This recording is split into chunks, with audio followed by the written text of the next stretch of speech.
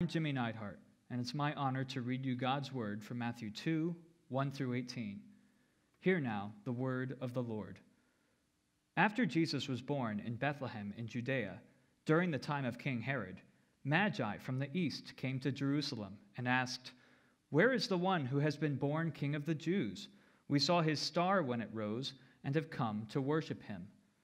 When King Herod heard this, he was disturbed, and all Jerusalem with him. When he had called together all the people's chief priests and teachers of the law, he asked them where the Messiah was to be born. "In Bethlehem in Judea," they replied, "for this is what the prophet has written. But you, Bethlehem, in the land of Judah, are by no means least among the rulers of Judah, for out of you will come a ruler who will shepherd my people, Israel."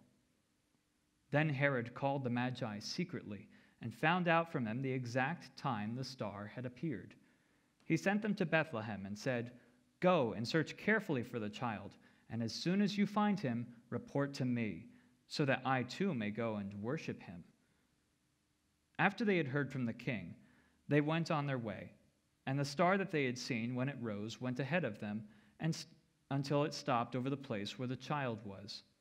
When they saw the star, they were overjoyed. On coming to the house, they saw the child with his mother Mary, and they bowed down and worshipped him. Then they opened their treasures and presented him with gifts of gold, frankincense, and myrrh. And having been warned in a dream not to go back to Herod, they returned to their country by another route. When they had gone, an angel of the Lord appeared to Joseph in the dream. "Get up," he said, "take the child and his mother and escape to Egypt. Stay there until I tell you, for Herod is going to search for the child to kill him." So he got up, took the child and his mother during the night, and left for Egypt, where he stayed until the death of Herod. And so was fulfilled what the Lord had said through the prophet, "Out of Egypt I called my son." When Herod realized that he had been outwitted by the Magi, he was furious, and he gave orders to kill all the boys in Bethlehem and its vicinity who were 2 years old and under, in accordance with the time he had learned from the Magi. Then what was said through the prophet Jeremiah was fulfilled. "A voice is heard in Ramah, weeping and great mourning, Rachel weeping for her children and refusing to be comforted, because they are no more." This is the word of the Lord.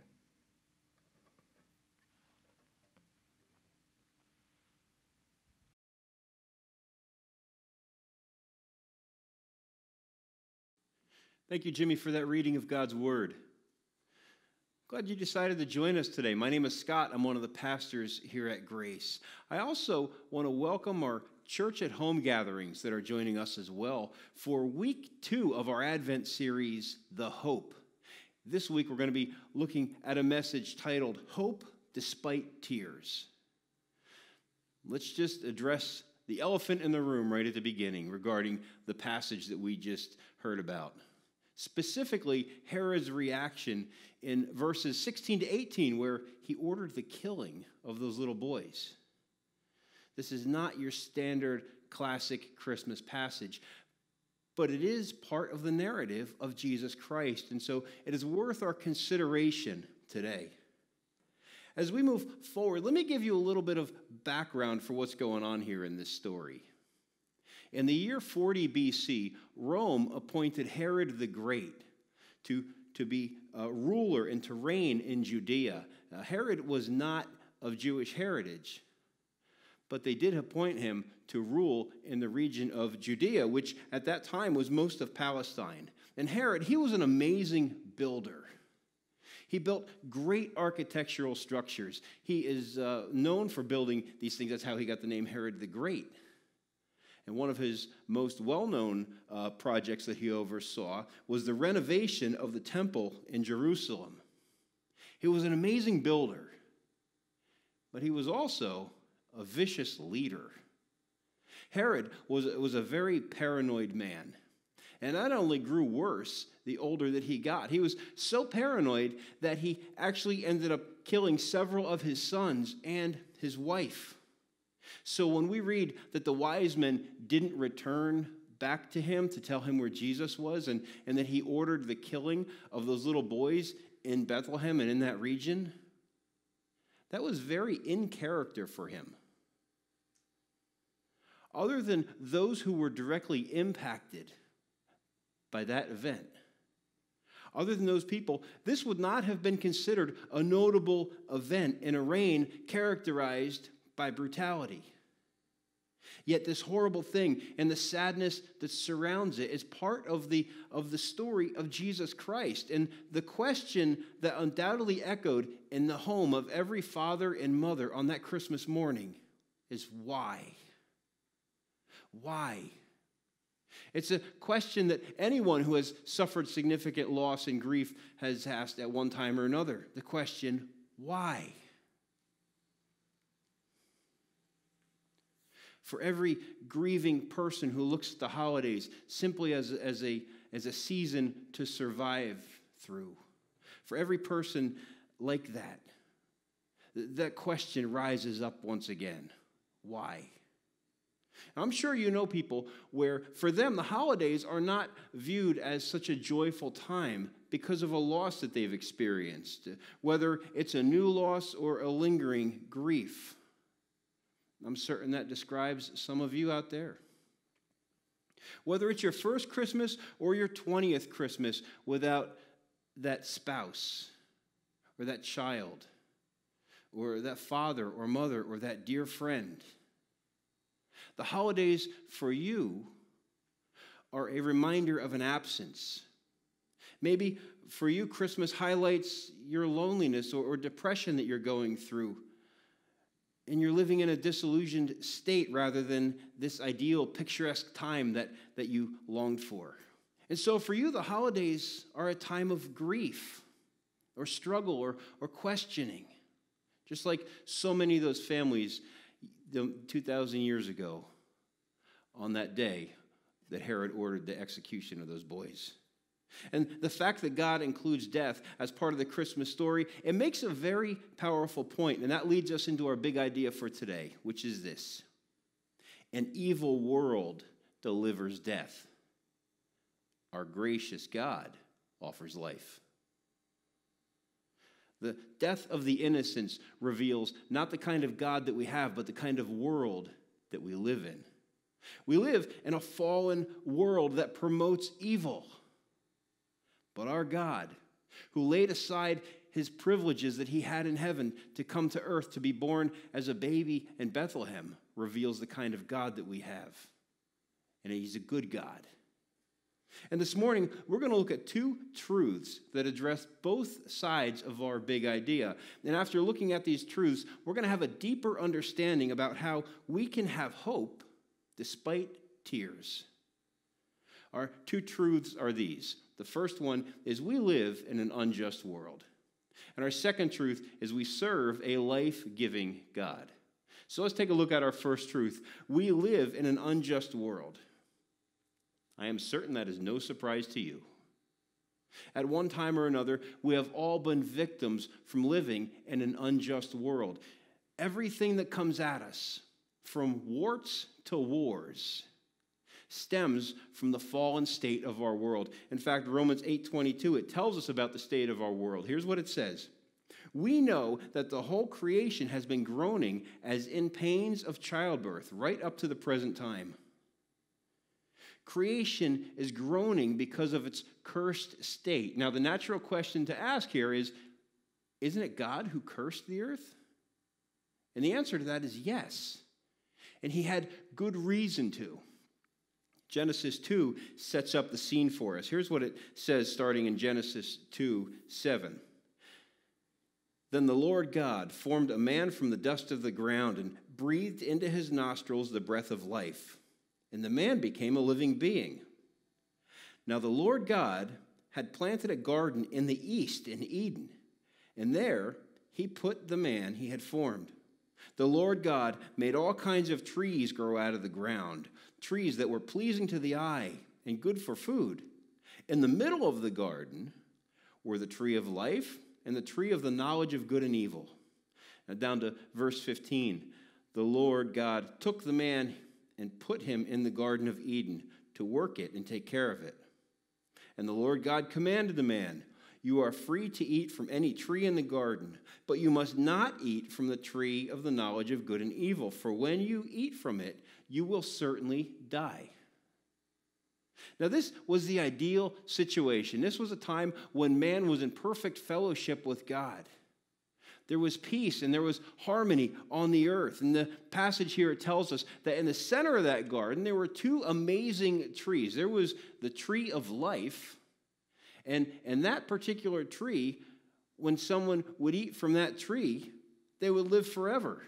And this is the same tree that appears in Revelation 22 when the new earth is described. The new earth is a time when God restores the earth to its original condition, its original uncursed condition, and when God's people live with him on that earth. And God's design was for human beings to live forever, sustained by the tree of life. And the new earth will be the restoration of Eden, and the tree of life will be on the new earth. So that's the first tree. The second tree that was there was the tree of the knowledge of good and evil. The knowledge here is speaking of more than just an awareness. It's an intimate acquaintance, and it's an experiential acquaintance with both good and evil. It emphasizes application and the practice of both. Now, up to this point, Adam and Eve had only experienced good. And for whatever reason, we're not told why, for whatever reason, God put these trees close to each other in the center of that garden. But in that garden, there was someone else. There was Satan, the adversary of God. And he came into the garden, and he tempted Adam and Eve, and he tricked them into disobeying God and eating from that tree of knowledge of good and evil. And they did. They disobeyed God, and because they disobeyed God and ate from that tree, God intervened in order to prevent them from living forever in that sinful state. Genesis 3:22-23 says this, and this is God speaking about Adam. It says this: "He must not be allowed to reach out his hand and take also from the tree of life and eat and live forever. So the Lord God banished him from the Garden of Eden to work the ground from which he had been taken." God drove them out of the Garden of Eden to prevent them from eating from the tree of life. Why? Because think about this. If Adam and Eve had eaten from that tree of life, they would have lived forever in that sinful state. And then they would have had children, and their children would have followed in their footsteps, and they would have lived forever in that sinful state. And mankind would have been ever populating, never dying, continually going on, living in that sinful state, separated from God for eternity. Think about what the world will look like today if that was allowed to happen. People would have had millennia to build up their evil empires. There would have been unprecedented oppression of other people, while evil leaders would go unchecked and they would muddle on into their hopeless eternity. It would be a literal hell on earth. And God stepped in because he knew the outcome of this. And in his love, he would not allow it. That's why he stepped in and he determined that death was going to be the fate of each and every person. And through that death, it would break that cycle of hopelessness. And through Jesus Christ, we could have the opportunity to live with him forever in eternity. Followers of Jesus will one day eat from that tree of life when we are with God in eternity. But until that point, we're still going to have struggles. We're still going to have pain. And the purpose of those struggles and that pain is to draw us back to God. The world is an unfair place because the world is a fallen place. But that fallenness forms the context for God's plan to save us from an eternity where we would be separated from him. That's why Jesus humbled himself and came to earth. That's why we celebrate Christmas. Jesus Christ, he is the only one that offers hope beyond our present world. An evil world delivers death. Our gracious God offers life. Let's take a look at our second truth. It's this: we serve a life-giving God. God is not sitting by passively as the world seems to fall apart. He is actively involved in our world. God is unfolding his plan as he prepares you for eternity.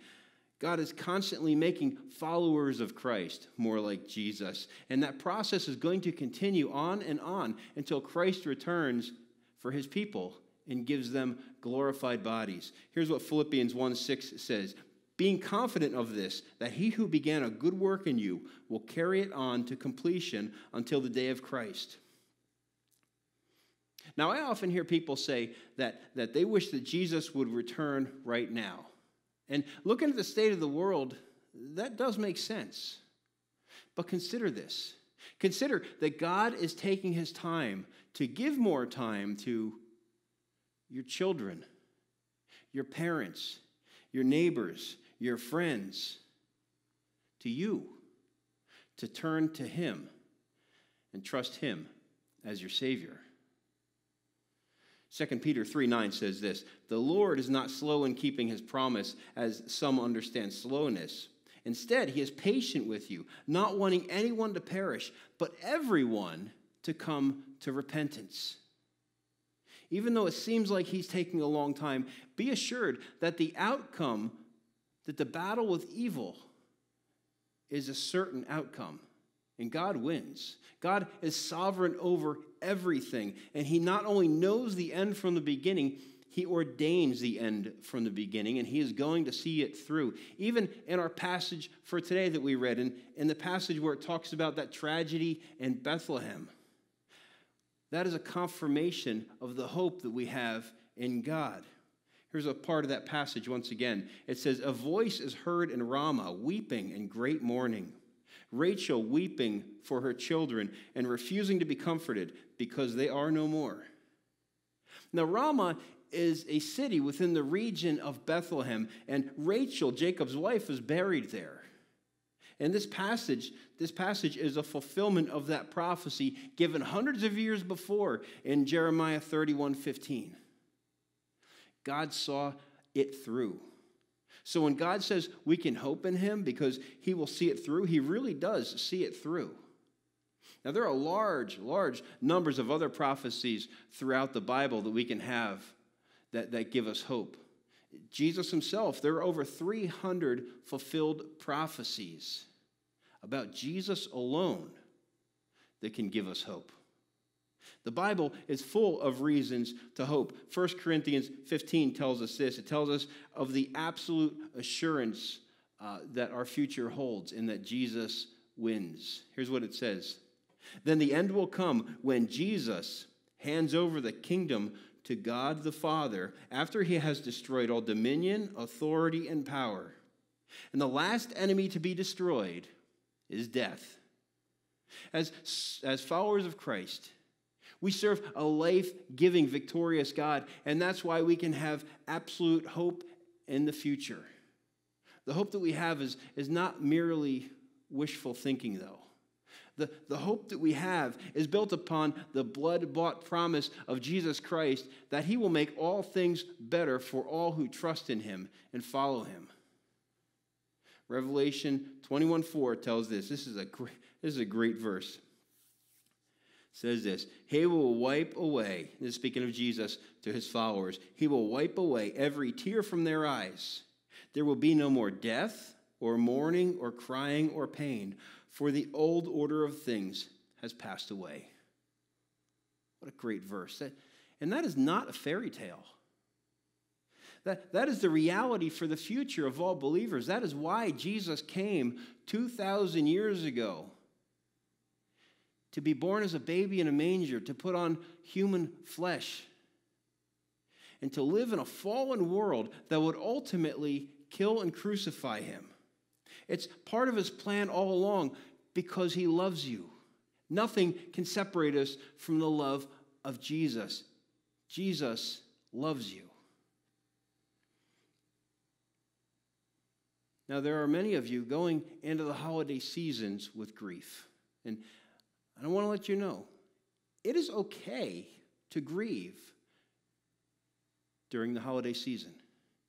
Give yourself permission to miss that important person in your life. Give yourself permission to maybe even put aside some of the traditions that you used to experience and do together. Even if you've figured out over the years how to navigate holiday time a little bit better, the excitement just may not be there as it once was. And we have emotions that we're allowed to use. God gave us emotions, and we can use them. So use them. God even included them in the events surrounding the birth of his son. It's okay to grieve, but we are told in Scripture, do not sorrow like those without hope. See, we're to be conscious of the loss, but we're not to be consumed by it. God wants us to balance out those feelings by focusing on the reason for Christmas in the first place, the hope that is promised you in Jesus Christ. The Apostle Paul tells us this in Titus 2. For the grace of God has appeared and offers salvation to all people. It teaches us to say no to ungodliness and worldly passions, and to live self-controlled, upright, and godly lives in this present age. While we wait for the blessed hope, the appearing of the glory of our great God and Savior Jesus Christ, who gave himself for us to redeem us from all wickedness. The word blessed there means happy. We can have a happy hope for the future, not because our hope is based on the economy or on our health or on our retirement plan, because those are not solid foundations. We can only have a happy hope when our focus and our faith is placed in the proper place. When we focus our hope on Jesus Christ, we're reminded of the love and the forgiveness and the mercy of God. And we will be able to more easily begin to look at that holiday season with a little more joy and anticipation. When we take the focus off of our loss and we focus our hope on Jesus and who he is and what he has done for us, we'll be able to look at the holiday seasons with a little bit more joy. Life can be hard. Absolutely. No one says it's not hard. The absence of a loved one, it may stir up emotions. Sadness may come from memories that you have during this time of year. And during these conflicted emotion times, it's easy to ask the question whether or not God really cares. But it's in times like that, in the midst of all of that, it's more important than ever to remember that mercy himself, Jesus Christ our Lord, came to earth. He was born in a stable. He lived a perfect, sinless life. He died on a cross for you. And one day, sooner than we realize, we're going to be standing face to face with Jesus. And we're going to look at his hands, and we're going to see those nail-scarred hands. And we're going to realize that that was done for us. And we will understand that our hope was placed in the one who conquers all. Although the world itself produces death, God, who emptied himself to be born in Bethlehem, is greater, and he's good, and he's life-giving. Let's pray. Father, we love you, we praise you, God. You are our hope. Father, you sent your son Jesus to come to earth to be born as a baby, to live a sinless life, to be crucified on a cross, God, in our place, taking the punishment we deserve. And he was raised again and is in heaven right now. God, help us to keep our eyes focused on you during this holiday season. There are many people out there who have grief and loss. God, help them to transition their eyes off of that grief and loss during this holiday season and to look at you, the real reason for the holidays, the real reason for Christmas. Help them to look to you as the only source of their hope. We pray this, God, in Jesus' name, amen. Thank you so much for joining us online. Before you go, I have some quick updates for you. So our Christmas Eve service times will be right up here in this corner, and we're gonna have 7 services in total. And registration for that is gonna go live on December 18th at noon. So be sure to snag a ticket for you and your loved ones. And if you would like to help us on Thursday nights at our recording, join our media team. And for that, for more information about that, please email me at the email provided below. And for any more updates and things that are going on here at Grace, please check out our bulletin and graceforfamilies.com. Have a blessed weekend.